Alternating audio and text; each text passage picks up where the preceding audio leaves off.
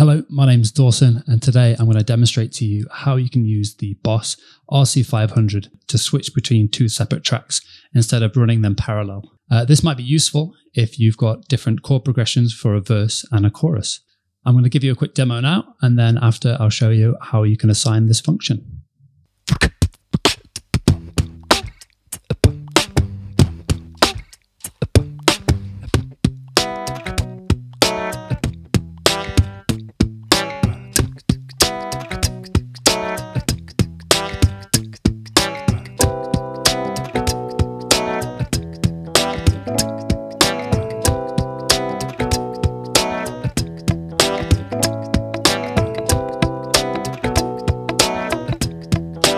So now I've got the two separate tracks and I can switch between them.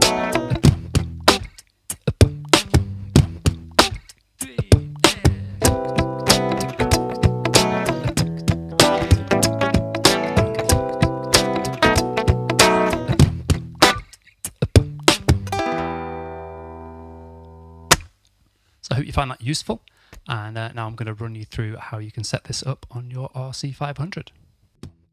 So you're going to use this knob here to cycle across on track 1. You're going to press edit and you're going to cycle across to loop S, press down to select. And you're going to change it from on to off. Do the same for track 2. Edit, press down, on to off.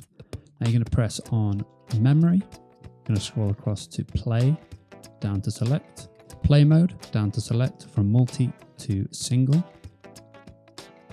Now you're going to scroll across to track chain. And you're going to change that from parallel to series. One final thing that I have different from the factory settings is I've changed the record action from record and play straight away to record and overdub, and this makes the process a little bit faster. So that's everything. So you're going to exit all the menus, and then to save these parameters to this memory, I'm going to press exit and enter together.